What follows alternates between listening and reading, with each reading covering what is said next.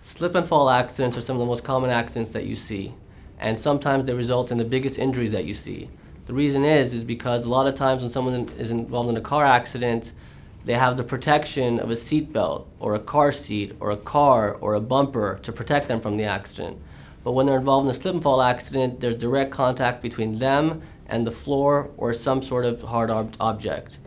Now, these kind of accidents result in all kinds of spine injuries and head injuries because of the velocity of the impact. We've had a lot of success with these kind of cases. Reason being is because we've been able to show that a lot of the times what people slip on is due to a dangerous condition that the owner of the property should have seen, had a chance to clean up, and didn't clean up.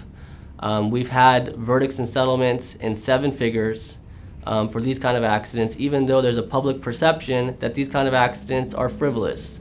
We've had a lot of attorneys refer us cases that they have not been able to be successful with, and we've been very successful with those kind of cases as well. So if you're ever involved in a slip and fall accident, definitely give us a call.